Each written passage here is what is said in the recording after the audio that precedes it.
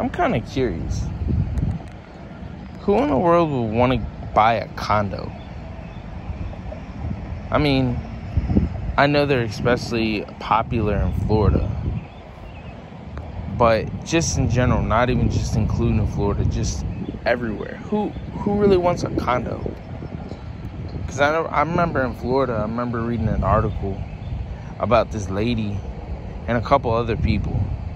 They pretty much lived in this condo in Miami for like 20, 30 years, something like that. And they bought this condo a long time ago. And then all of a sudden, the people that own the actual building and the land pretty much said, here, we'll give you this amount of money. And you can take off with this money because we're pretty much getting rid of the condo. And I'm just like, so you're telling me, other than the HOA fees that you have to deal with and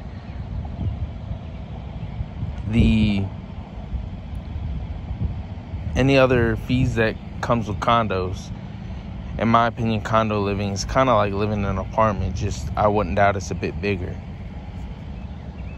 But so you're telling me you spent all this money, hundreds of thousands of dollars, especially in Miami, for a condo that you supposedly own, but then the building wants to buy you out so they can sell off the property and use the property for something else. I'm looking at like, forget that. Like, who in the world wants a condo? I mean, don't get me wrong, I've seen plenty of condos in Florida where they're like under $100,000. But then again, I feel like that's more the fact that they're trying to sell them and they know that there's a lot of fees added on to the condos, and people probably wouldn't want to spend $200,000-$300,000 on a condo when they're spending all this extra money on these fees and HOA fees. Like, fuck that. I don't know how people deal. I know I wouldn't want to deal with it. I mean, I know there's a lot that goes into the condos in Florida, probably the same everywhere else. I know, like, for instance, after a couple years back, after that condo fell in Miami, Florida put in a new building code law pretty much to get contractors out to make sure that the building is structurally safe for people to live in. And the owners pretty much haven't really wanted to do it because it's so expensive. So a lot of them have put down the prices of their condos. But I just look at it like, I don't understand. And a lot more goes into that. I have to do more research on it. But who in the world really wants a condo, though? Like, you tell me, do you own a condo? And why would you even want to own one? I mean, you don't technically own it. And yeah, you own the actual living space inside of your apartment living area. But other than that, if, like I said, if the building and landowner want to get rid of your condo building, they'll have to buy you out, and then you're pretty much homeless until you find something else to live in. I don't understand it.